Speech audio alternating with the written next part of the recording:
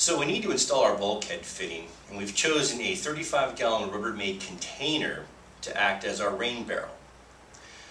Now, most drip irrigation systems and components such as this drip emitter are designed to run within 20 to 30 psi. So this half-gallon an hour emitter would put out a half-gallon per hour at those psi ranges. Since this is a gravity feed system, we have much less pressure to work with, and we'll also have much less output. Now, there's two main factors in determining our overall pressure within our gravity feed system. The first is the height of the rain barrel off the ground. For every foot of elevation, we increase the pressure by 0.433 psi. So at 2 feet, we would have 0.866 psi of pressure. The other factor is the vertical column of water in the rain barrel. It also increases by every foot at 0.433 psi.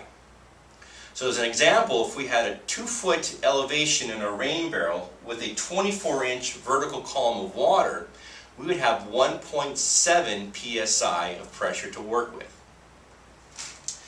So let's get started.